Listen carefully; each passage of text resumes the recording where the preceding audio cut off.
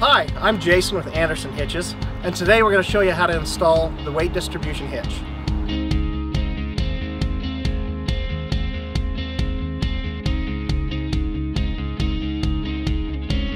Okay, at this point we're assuming that you have got the right kit for your truck and trailer combination. If you have any questions on that, click on the link below and it'll take you to where we can help you figure that out. At this point we are going to make sure that our trailer is level.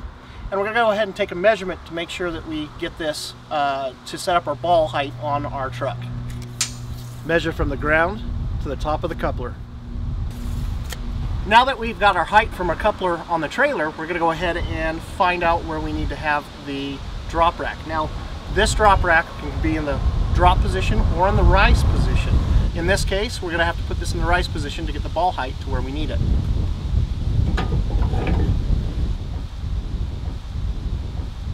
So now we'll take the ball housing and we'll put it in approximately where we think it's going to go. And what we can do is, if we're not in the right height, we can change that after taking a measurement. Now we'll measure from the ground to the top of the ball. Okay, we wanted the height of the ball to be about 1.5 inches to 2 inches taller than what the coupler was, so that as we apply the weight of the trailer, the suspension will actually be able to take that weight and the trailer will end up level. So on our measurements here, I was about 1.5 inches low. These holes that are spaced here are spaced out about 1.5 inches. So I'm going to go ahead and move this up one hole.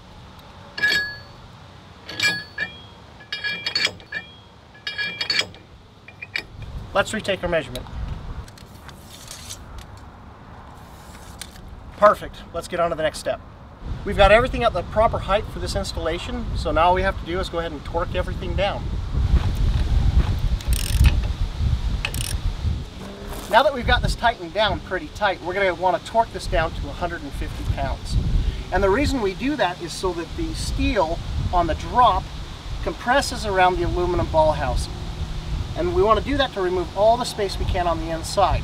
This eliminates any premature wear on your ball housing. Now let's back the tow vehicle up and get the coupler over the ball.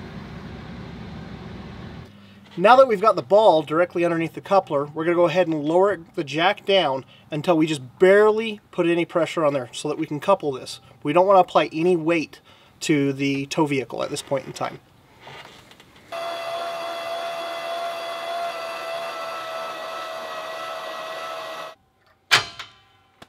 With the coupler now engaged and latched, we're going to put the triangle plate on. If you put your triangle plate on and you notice it's at a little bit of an angle, that's not a problem. Click on the link below and we'll show you a couple of tricks to straighten it out. We're now going to take a measurement along the frame to find out where our brackets go. You'll want to measure from the center of the coupler out to approximately 27 to 29 inches. Leave yourself a couple inches just in case. We'll find out exactly where these brackets go once we assemble the chains. We're going to go ahead and assemble the brackets now. Now a quick tip for you is that if you put the bolt in and just barely put the nut on there, it gives us enough room to set this bracket directly over the frame. Now as you're assembling this bracket, you want to make sure there's nothing on the inside of this frame that may be in the way. If there is, you may have to move it. Once you've got that on, go ahead and put the bottom bolt in. Get the nut on there, and we're going to leave this loose so that when we get the chains on here, we can pull it to tension. Okay, now let's go ahead and assemble our chains. The first thing you're going to want to do is get the D-link and thread that through the end link. Now when you assemble this on here, you want to make sure the threads are on the bottom. I'll show you that now. This way, as you go through from the top down, you'll be able to tighten that from the top side. And when you tighten this down, you don't want to tighten it down a lot. If you snug this down, you'll actually want to back it out about 1/4 of a turn. With these D-links, once there's a pressure applied there, it will actually cause tension on there, and this will actually get harder to remove over time as you're driving down the road. At this point, we're going to want to make sure that the chain here is untwisted. We don't want it to be several twists here. You want to make sure that the little lines here are all in a straight line. The links are in a straight line. And at that point, you can insert this directly through the bracket here. Now you want to make sure you got enough room. Remember to get that straight.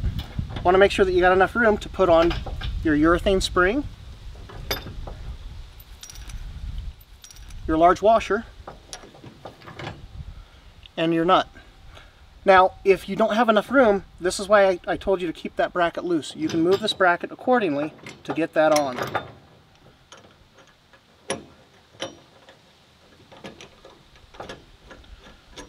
Once you've threaded that on, get it just to where there's about one thread showing. And that'll get you your distance that you need to have the brackets at, simply by pressing the bracket back. Get it so that there's applied tension directly on the chain. Tighten down your bracket.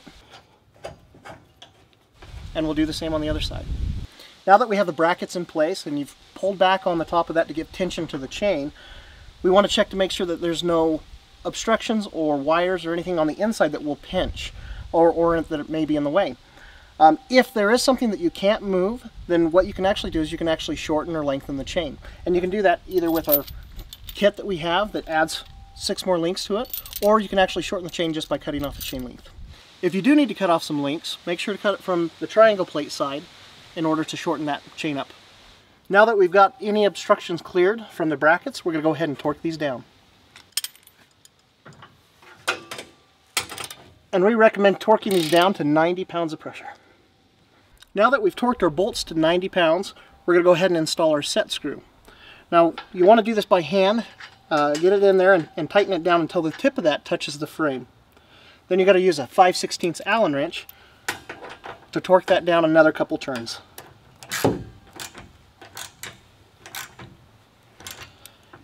If you have a C-channel frame, what you'll want to do is you want to pre-drill a hole for your set screw. If you have any questions, refer to your owner's manual. At this point, we're ready to set our tension on our chains. Go ahead and double check, make sure that all your bolts are tightened down to specifications.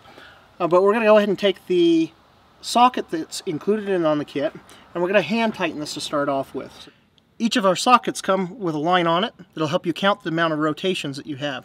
Each rotation counts for 1 thread. So you can just put that on there and go ahead and rotate that around until it's solid, until you can't twist that anymore. Once you're at that point, take a 1/2 inch socket that fits in the end of that, and we're going to go ahead and give this 3 to 4 more rotations, and you can count the rotations on the socket itself. And that's 4 right there. Now we'll go do the same on the other side. We can now go ahead and hook up our chains.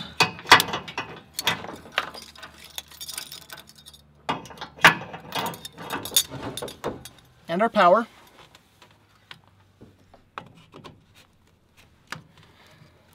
And lift the jack out of place.